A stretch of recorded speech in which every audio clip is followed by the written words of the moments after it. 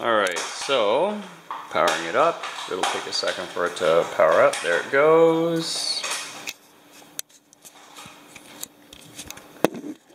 Okay. So now basically if you pick it up from here and here, when you pick it up like that, look at that. Now it's shut down. So there you go. That's what happened. So it's something, now it's restarted again. So it's a connection in here. And again, I said this before, this is exactly what happened before, and then it got to the point where if you just touched it like this, it would actually shut down. So I looked online, this is a known issue, this is pretty common for this shutdown. There's something there's a battery connection or something. So this is what needs to be repaired. So again, pick it up like this on one side or the other, and as soon as you end up picking it up, then it ends up shutting down. So it'll restart. Okay.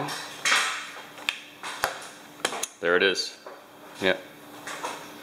And it'll just restart again. So anytime you pick it up by this part, here or here, this is the part that seems to have a loose connection inside of it, and it ends up shutting down and restarting, so, or losing its connection.